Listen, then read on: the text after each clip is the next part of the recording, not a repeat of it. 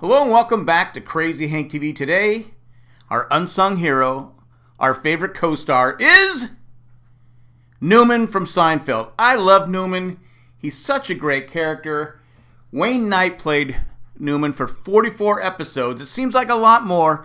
There were a total of 172 episodes on Seinfeld.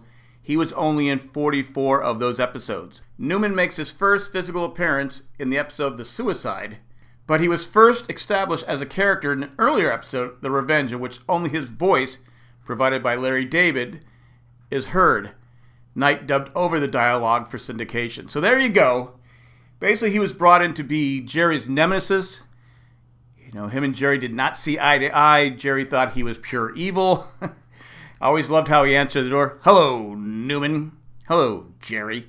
Even Jerry's mom in the episode where Newman is going to squeal on him making out with Rachel the whole time during Schindler's List, she answers the door. Hello, Newman. I think my favorite episode with Newman in it is The Boyfriend, starring Keith Hernandez. That's where they do the parody of the movie JFK with the magic Logie.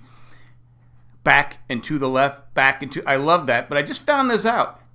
Originally, Darryl Strawberry was supposed to play the part of the Spitter, but he had some legal trouble, so they decided to go with Roger McDowell. So there you go. Darryl Strawberry was initially supposed to be the Spitter.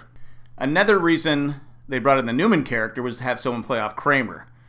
Their shenanigans they always did, you know, playing Risk on the subway, all the different stuff they would do that was always so damn funny. I love Newman.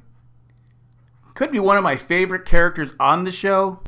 Let me know what your favorite episode with Newman on Seinfeld is, because there's many to choose from. That's all we got. Thanks for watching. Subscribe, like, share this video, all that fun stuff. We'll be back later on. Bye, everybody.